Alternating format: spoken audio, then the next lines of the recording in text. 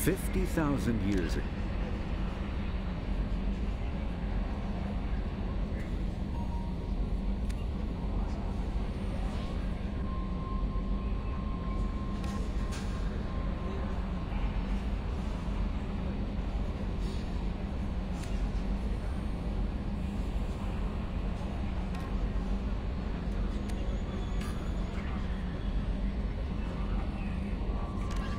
The Systems Alliance space. With elaborate secrecy, Cerberus labored for years to build a new, superior Normandy. The vehicle's many alterations produced a craft nearly double the original size, requiring an even larger Tantalus drive core to compensate. The new Normandy features greater space in living quarters, research laboratory, observation deck, and cargo bay. Its shuttle can make landings the Normandy cannot attempt. In addition to tight beam communicators, Normandy's Quantum Entanglement Communicator, QEC, provides instantaneous contact with the elusive man. The Enhanced Defense Intelligence AI coordinates many of the ship's combat functions, assisting and even supplanting human piloting. Potential upgrades are numerous. The airframe could support additional armor and an axial mass accelerator. The thrusters could support recent advances in fuel technology beyond H2O2 chemical rockets. And the hull can mount double the standard number of kinetic barrier projectors, leaving space for stronger shields, easily sustainable via the new ESO drive core.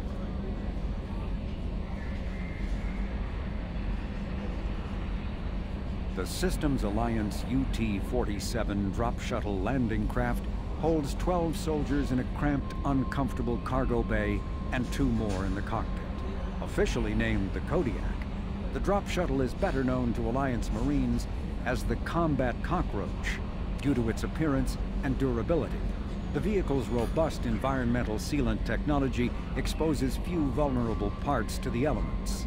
First tested in the sulfuric acid clouds and extreme temperatures of Venus, the Kodiak can land in hard vacuum, high pressure, and temperatures from near absolute zero to over 900 degrees Celsius. A true contragravitic vehicle, the Kodiak's substantial element zero core allows flight by entirely countering the vehicle's mass. Its small thrusters are for directional control only. So if the mass effect field fails, the vehicle becomes a proverbial 3 million credit coffin. The unarmed shuttle forgoes weaponry space for active masking, electronic countermeasures, and a robust kinetic barrier system, ideal for dropping troops undetected.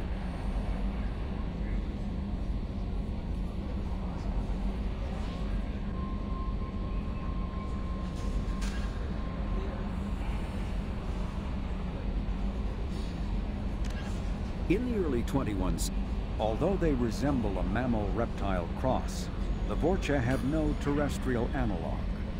They are humanoid in form, but Vorcha have clusters of non-differentiated neoblast cells, like those of Earth's planarian worms.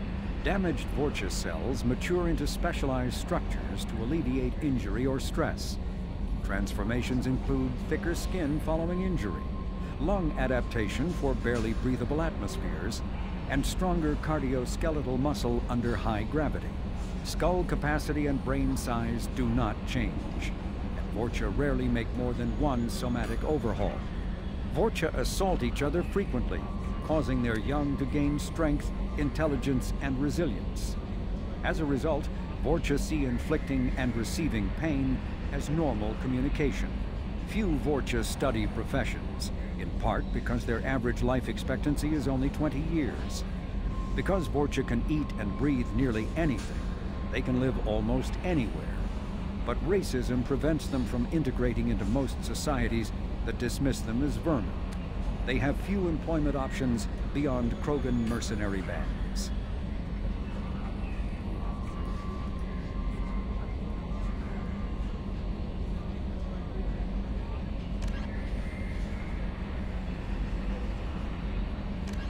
In the early 2160s, living beyond the Omega-4 mass relay in the Terminus systems, the mysterious collector species is glimpsed so rarely as to be taken for a myth by most in galactic society. In reality, Collectors are human-sized insectoid bipeds and can resemble massive winged beetles. They are a terrifying force in the galaxy, responsible for the murder of hundreds of thousands. Collectors generate permanent stasis fields around themselves, creating nightmarish red-shifted energy fields. In battle, they hold position whenever possible, relying on their aggressive biotics and nearly limitless power. Several types of bipedal collectors have been identified, including minions, defenders, zealots, assassins, and artillery operators. Acting together, collectors have imprisoned entire cities in stasis. While no definite forensic accounting exists to explain the fate of those imprisoned, leading speculation is that victims are harvested for scientific experimentation and neurobiological repurposing.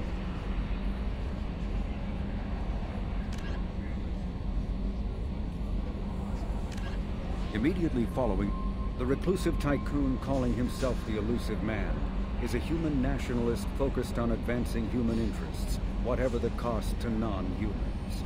The Citadel Council regards him as a fanatic, posing a serious threat to galactic security. A mysterious maverick, to say the least, the Elusive Man heads the Cerberus network. Dubbed the Elusive Empire by investigators, Cerberus is an allegedly untraceable syndicate of private intelligence agencies, biotics laboratories, engineering and scientific research teams, and lucrative front companies. Branded a terrorist and seditionist organization by authorities, Cerberus is the only human power base other than the Terra Firma Party, strong enough to embarrass, if not threaten, the Council and its human representatives.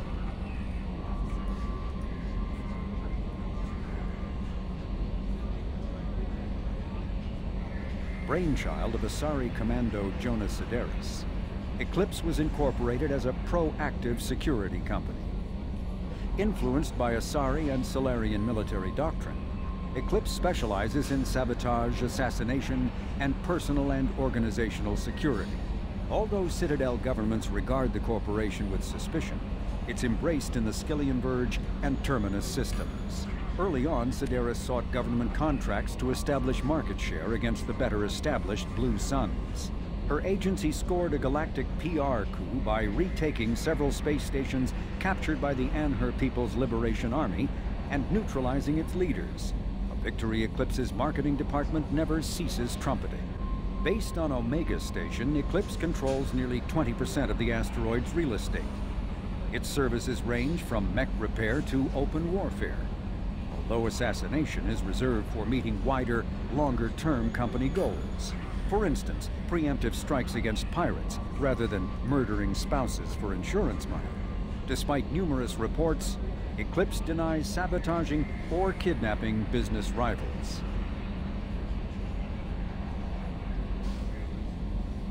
Originally a small Terminus Systems Vorcha gang, the Blood Pack was transformed into a legion by visionary Krogan battlemaster Gunnar Rang.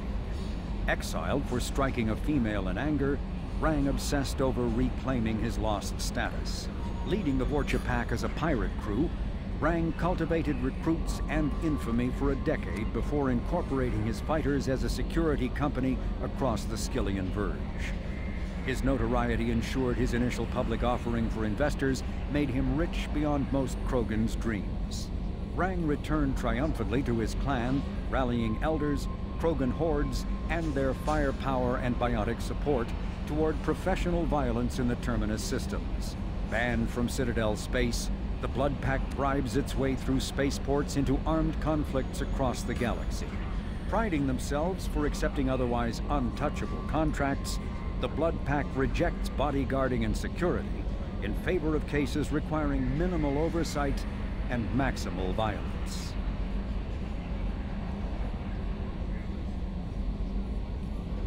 Founded by notorious Batarian slaver Solum Dulcera, the Blue Suns began as a Skillian Verge protection racket, providing genuine protection from slavers and pirates. Eventually captured by the Systems Alliance Navy, Dulcera beat almost 24 charges to be convicted on a single count of conspiracy. The slaver benefited from the tutelage of cellmate and brilliant con artist Bernard Legit's Ledger. Upon release 5 years later, Sarah incorporated Blue Suns as a legal security agency. Today, the Blue Suns boast a galaxy-wide force of Batarians, Turians, humans, and Krogan. Each deployment is backed by a logistics corps, selling everything from heavy weapons to shaving cream. Despite claims that Blue Suns sells its captives as slaves, no Blue Suns employee has ever been convicted on such charges. Many Blue Suns members sport the company logo in tattoo form, removed during assignments and reapplied at mission end.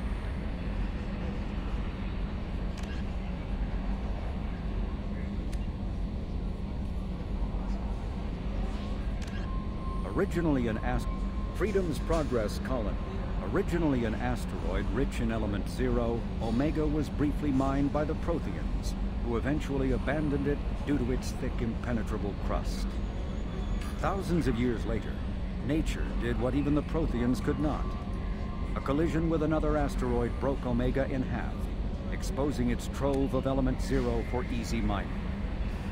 A rush ensued as corporations and private individuals tried to strike it rich on Omega, and thieves and outlaws followed in their wake. As space became tight, construction of processing facilities extended vertically from the asteroid, creating Omega's jellyfish-like silhouette. To prevent future collisions, the station is ringed with enormous mass effect field generators that redirect incoming debris.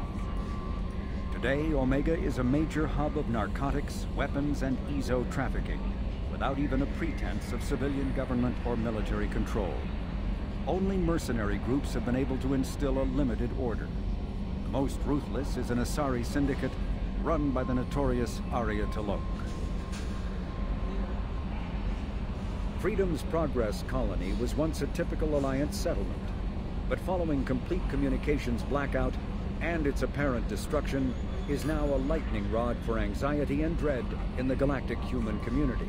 The communications blackout followed an upgrade of the colony's small military force, supplemented by mechs and security drones, with high-powered, tower-mounted Guardian lasers.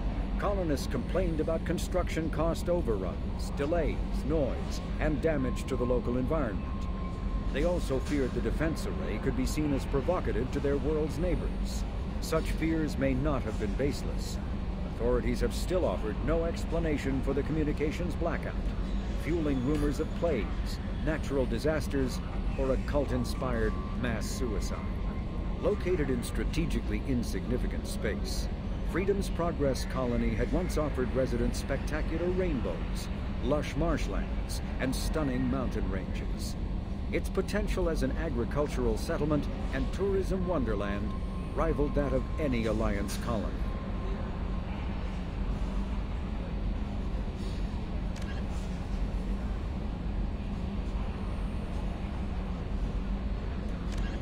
A political economic pact for collective colonial security, the Alliance is the central galactic institution of human society. The Alliance gained associate membership to the Citadel Council in 2165 and full membership in 2183. With Ambassador Donald Udina representing humanity. Human political-economic relationships vary between combative and lucrative. The Turians, who fought humans during the 2157 First Contact War, have become valuable trade partners, despite residual social hostility. Other relationships are even more complicated. The rapid rise of human political influence on the Council, achieving in decades what others waited or are still waiting centuries to acquire, has galvanized suspicion and resentment against humanity. That negativity is vastly outweighed by the respect and trust humanity earned by saving the Council during the 2183 attack on the Citadel, at the cost of Alliance cruisers Cairo, Cape Town, Emden, Jakarta, Madrid, Seoul, Shenyang, and Warsaw, and their 2,400 crew.